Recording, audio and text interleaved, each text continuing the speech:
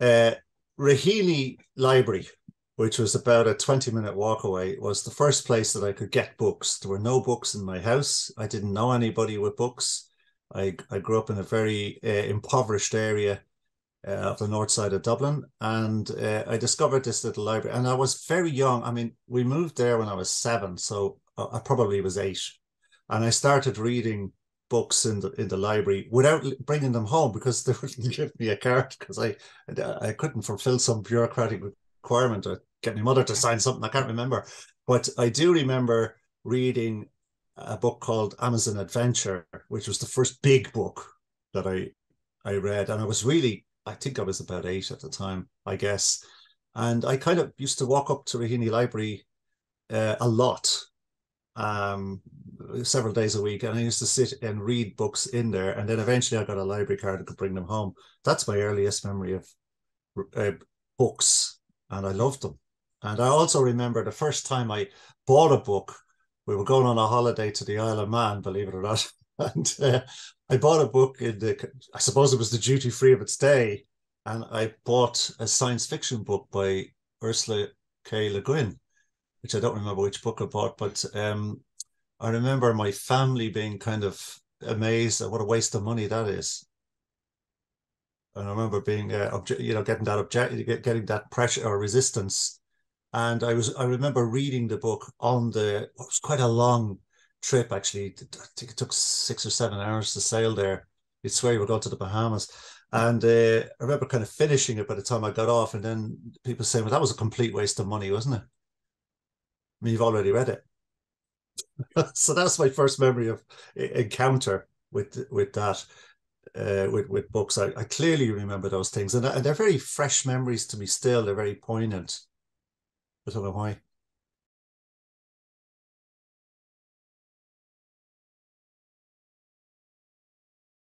Yeah, I didn't. I do remember starting off writing. I wrote letters to my grandfather in Tipperary at the time, and I remember he wrote back and said that you need to learn to dictate a letter. Was what he said, and I was about 8 or 9, and I remember that phrase. You need to study how to dictate a letter. And I think what he was driving at was that I didn't have the formality of a letter.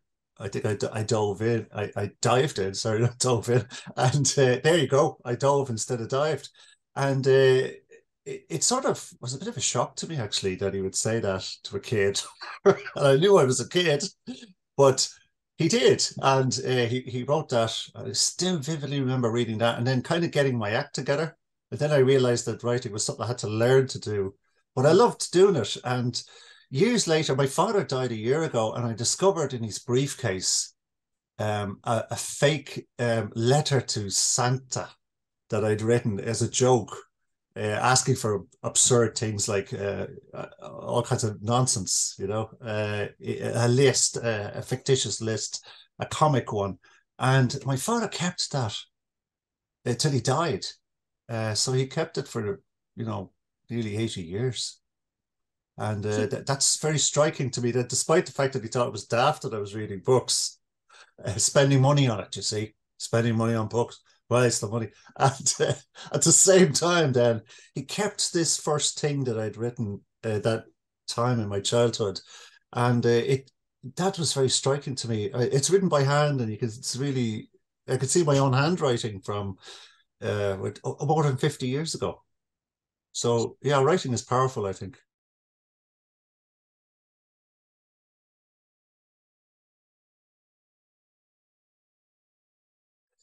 Not really. I went to school with a geezer. This bloke in my class, when he was 14, his name was Matthew. He was my closest friend, and he and I were big into writing and reading, and we were reading stuff that wasn't on the course. So we were getting into trouble for that. I was passionate about Dostoevsky in particular, and my English teacher was giving out to me for, it's not on the course at ICM. It was much more interesting. And see all the characters, there's loads of them, and it's Russian, and it's kind of a mad place. And I'm getting my head, I love all this. And Matthew wrote a poem that was impressed the English teacher so much. To cut a long story short, he won Irish Times Young Poet of the Year, and it was published in the Irish Times. And he was the first person to say to me, and he was 14 at the time, that he wanted to be a full-time writer. And I thought, I want to write as I didn't, full-time or not, I wanted to write as well. I wanted to write really seriously. And I didn't say second name deliberately because he never became a writer. His life went off in a different direction, and it wasn't a very as positive direction as it could have been. At the same time, I grew up around the corner from a guy who was just a few years older than me, and he said to me he wants to be a full-time writer, and he's now an internationally renowned writer. But there was a bunch of us that were into writing, and and quite a few of the people in that scene, as it were, and I'm big into the scene business, as in Brian Eno's work on Scenius. I think that's very, very strong work, very important work. And that we were in a scene of both musicians and writers, and sometimes both. And a large number of the people in the scene are now quite famous. Some of them are dead now, but they went on to be well-known writers. I don't like the word successful because it implies you made loads of money or something to do with money, but they were successful artists, very successful and full-time, and that became their lives.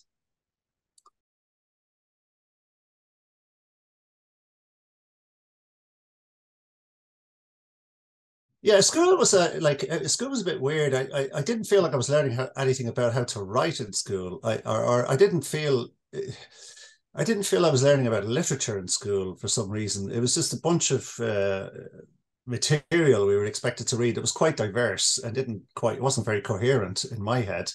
And I understand why they were doing that. They were giving us a range of possibilities, I suppose, which is their job. And I wouldn't criticize them for that. But at the same time, I was on another parallel universe of people who were exploring what they felt like. I don't want to be, it doesn't sound right, but we were just following our instinct in terms of what writing was attracting us. And at the same time, I was very conscious, as were the others, about craft already, even as young, very young. I mean, from the age of 8, my grandfather alerted me to craft. There's a way to do this, as a way that works, and you need to learn how to dictate, as he puts it, a letter. And we weren't learning the craft of writing in school. That's not on the curriculum. What's on the you kind of are. You're getting clues, but you're not really there to. You're there to write essays, critical essays about it. You're not there to write anything or produce anything artistically, which is fine because it's not their job. But at the same time, I was much more focused on what was outside the classroom than inside the classroom. So we would have been myself and Matt and one or two others wouldn't have been well supported in that. We were opposed in that, and that didn't bother us at all. We just got on with things. Funny enough, we all passed our English exams because we read the material, but we hadn't studied it. It was really a strange thing. We'd paid attention and read the material and got through the exams, but we weren't taking that material very seriously. Not a lot of it, anyway. I don't know if that is the answer here. I don't know if I've gone off on a big tangent there. There's a point, not in terms of writing, but I would go as far as to say we were passively discouraged from the notion of going to university for any reason. The inside of a university was not where we were supposed to be. So it's very interesting to look back and think, I remember when a soldier came to the school, an officer of some kind, to encourage us to join the army. And that's fair enough. But what they were not encouraging us to do is become officers. They were encouraging us to become privates and be the kind of grunts, as they say. And it was noticeable as well that some of the people in my school, and it was a mixed school, by the way, were asking about apprenticeships and so on, and they weren't even encouraging that. It was as if we were given the clear message that we were I hate to say it, the scum of the earth. We were the future criminals of the world in the backs of people's minds, and they were right about that to a point. A lot of people that I grew up with did go into crime, and a lot of them died very young as a consequence of drug overdoses or getting killed in the course of their lifestyle. And So we weren't encouraged to do anything of any with any ambition at all. And I distinctly remember one teacher saying, sort of mocking us in a way, saying, you know, you guys will all be digging holes in the future and I'll walk past you someday while you're down there with your shovel. I remember thinking, no, you won't. Or you effing won't was exactly what went through my mind. So there was no college possibility at all.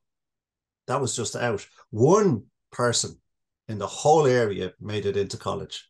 One. It's a bit like the Joe Duffy story in Ireland. There's this famous broadcaster who was the only guy in his area to first and only at the time to go to college. And then he was studying social work. And one day they went on a field trip to see a deprived area. And as they were walking down the street as a group, everyone was saying hello to him. And then the group realized he lived there. They were doing a field trip of one of their own students' area instead of asking him.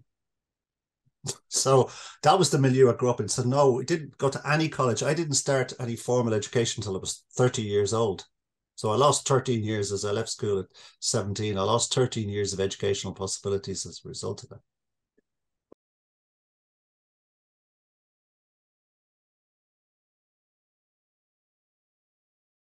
I think in relation to Japanese literary forms, it's clear to me how that happened. I was on a holiday in Devon one time, years and years ago, in the early 80s.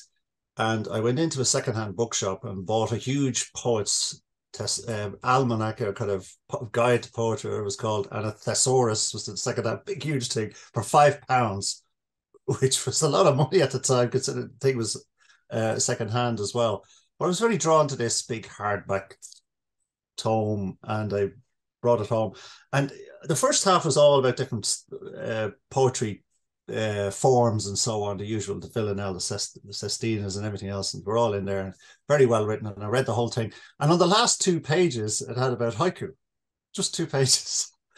And I was struck by whatever it said about it. And I decided to follow that. I'd explore that a bit more. I was kind of taken by that. I was trying various forms of writing at the time. And that led me into, that tied in with the fact that I was reading a lot without realizing it. I had been reading a huge amount of Eastern philosophy for several years. And I was particularly interested in Zen Buddhism, not Buddhism, Zen Buddhism.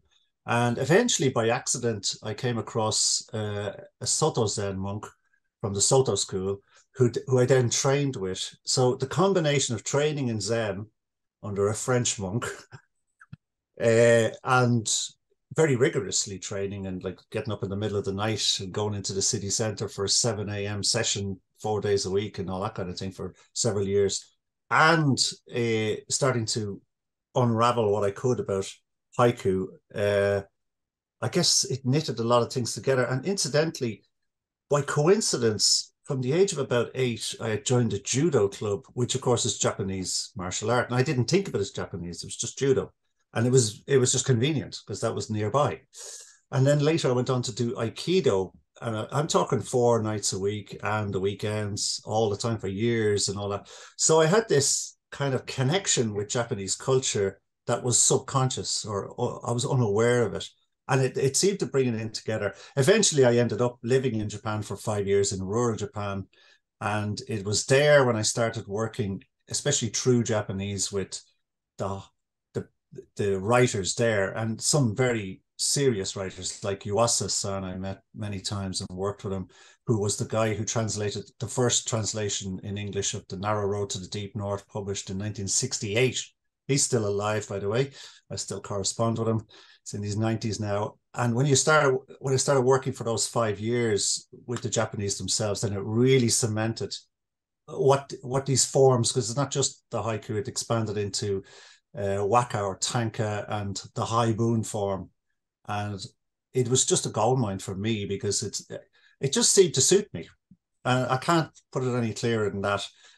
Uh, in particular because of the strength, the importance, the clear importance of rhythm in those forms, which probably suited me as a person who's very strong on rhythm as a musician as well. You know, it sits well with, I suppose, who I am. So all of those things combined. And in terms of Writing. I did unconsciously or unknowingly what the Japanese would recommend, by the way, in terms of that type of writing. I spent years practicing and writing literally thousands of them before I submitted anything anywhere, showed anybody anything. And I did the hard work. Shuhari in Japanese is the concept. Shu is that period, the long period of practice and learning craft and technique and conscious effort, usually under the guidance of someone who's quite masterful at it or well established. And I did all of that without realizing that that's what would be expected of you. So I took no shortcuts, and I spent decades working on it, quite literally decades. The early 80s that the bookshop visit was made, I think around 1984. I was in Devon. So it's nearly 40 years now. Slowly is the short answer. So by the you see, I started this writing around 1984, 85, and it was 10 years then before I met a guy called Jim Norton who had just set up a journal, a print journal called Haiku Spirit, which ran for 20 issues over 5 years. And he became a mentor of mine. And that was for a couple of years. And then he stopped editing and I took over. And then I became the editor of that journal for its final 8 issues. And as they say, one thing led to another, but very slowly over a very long period of time. So I then the first book I co-authored was written and finished. The manuscript was finished in 1998. That was called Pilgrim Foxes with Jim Norton and a guy called Ken Jones, now deceased, who was a very big figure in the Haibun, developing Haibun. And the three of us were interested in the Haibun form in particular when no one was writing it. And in fact, I'm not 100% sure, but I think Pilgrim Foxes, which is we each have a section in it. It was a presentation of Haibun writing. I think at the time it was the only book in English focused on Haibun. I'm pretty sure of that. I'm 100% sure. And then a guy called David Cobb, who was president of the British Haiku Society at the time, he brought out a long Haibun called I think it's called the Spring Journey to the Saxon Shore. I have it here somewhere. And that was the kind of first long Haibun published in English that we're aware of. And it's not that long ago, it's only 25 years. But at that time, we were doing something that nobody was really doing, very few people were doing. And we were largely ignored and getting nowhere, but we had confidence in the form. So we just patiently pursued it, and it just developed over very slowly over a long period of consistent attention and work and trying to develop the techniques and the craft and the subject matter we could deal with. One thing led to another slowly, and you just eventually people come to you and ask you, you'd be very good to judge this because you seem to know about it, or then you. By the way, my first solo collection, Let Silence Speak, I did it 20 years. I covered 20 years of work. And I'm forever saying to writers, don't rush to publication, whatever you do. Because once we publish on paper, like we print things on paper, but they are actually published in stone. You cannot change it later. It's for life. So I was always slow to move, slow to submit, slow to publish. So I built it up over very slowly, over a very long period of time. And I'm very fond of this, a saying in the arts attributed to Albert Finney, but I'm not sure if he actually said this, but I hear people say that he said it all the time. I can't find it anywhere where I can be sure of that, but the gist of it is very good. He said, a body of work done to a high standard over a long period of time does not go unnoticed. And I've always taken that as my kind of mantra, but I've always held on to that idea that you work slowly to the highest standard you can over a very long period of time, not just long, but as long as it takes. And then the world will be kind to it. The world will respond to it. But the work is the critical thing, the length of time you're prepared to be patient and to work as carefully as you can and craft things to the end of your best of your ability and move on and keep moving on. I think that's the answer to what you're asking me. It took a long time and very slowly.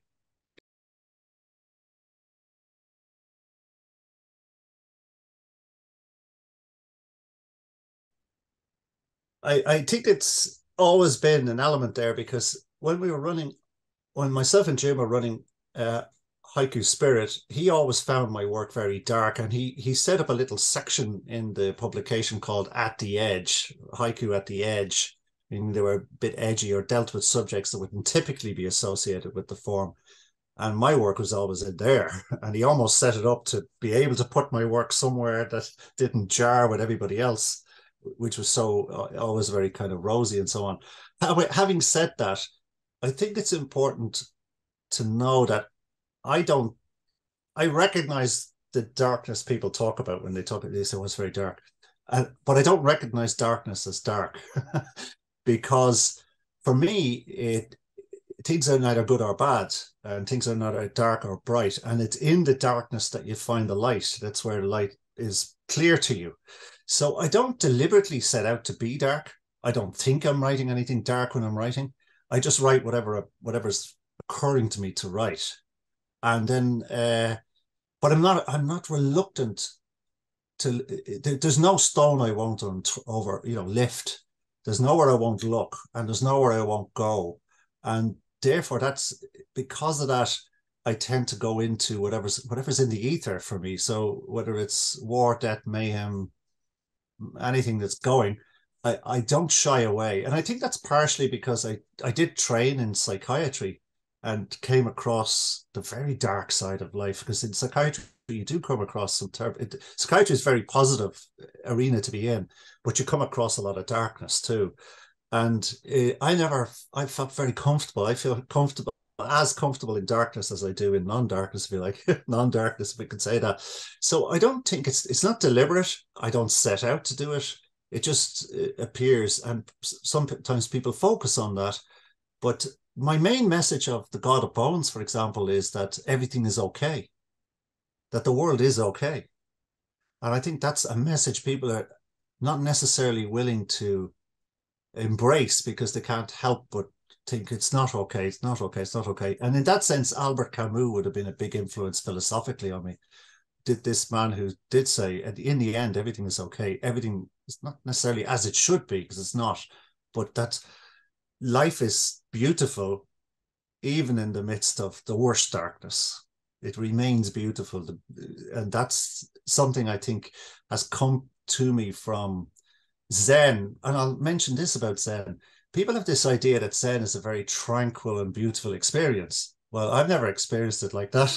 And I don't know anyone who's really practiced it that would come away and say, that was a lovely sitting there we had. That doesn't happen. It's usually physically very painful and mentally very difficult. It's extremely difficult to the point where most people don't tolerate it for too long. It's a very, very difficult thing to do. And I would make that comparison that there is the beauty in Zen, and you do get a sort of tranquility, if you like to put it like that, but it comes at a very high price. And you pay a lot in both physical and mental difficulty. And I will go as far as say pain. Pain is that the experience of Zen is one of direct confrontation with physical and mental and emotional pain. And it's always like that. And I've never seen it any other way. But from that, we get a great deal of, I'd say, benefit, or we develop a different sense of the world that's actually incredibly positive. And I see that in the writing too. So I don't think of it as necessarily dark.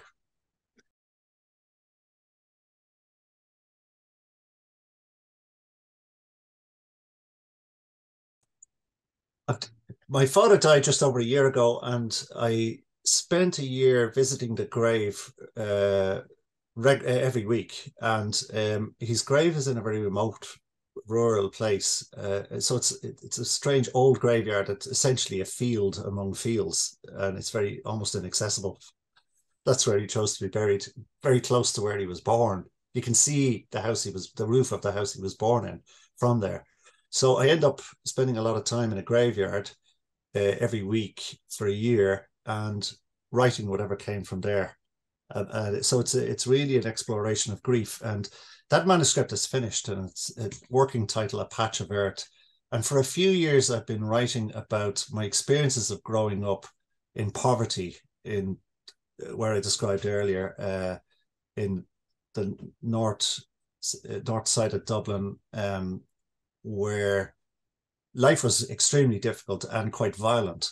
And I'm writing about my experiences of living in, I moved into an area of these very deprived, big blocks of flats, as it were, in a big housing estate that was at the time at 70% unemployment and huge amounts of drug abuse and all kinds of crime and the whole works. And I'm trying to articulate what life, just life, what that life was like. And so I've written quite a bit. Some of it's already published, and I'm working on that. And that's the working title of that is Waiting Day, which is a very particular phrase that people used in that milieu when you run out of money the day before you get your cash in the dole. It's called a waiting day, and you relied on neighbors to feed you. And so I'm going back into that world. I've been going back into that world and try to articulate that, not in, again, neither positively or negatively. And it's not journalistic either. It's just what that is like, and what it is like, not for me in particular. I'm conscious that to write well, you have to take in a multitude of experiences around you, not just your own. So in that sense, I don't regard it as, people often say this is kind of memoir, but it's not really memoir as I think of memoir, in the sense that it's not about my memories. I'm trying to I try to put myself into all the characters. I create composite characters of all the people I knew and lived with around me, and I try to give them that whole world expression rather than my personal experiences. I don't think my personal experiences are particularly relevant. It's a strange way.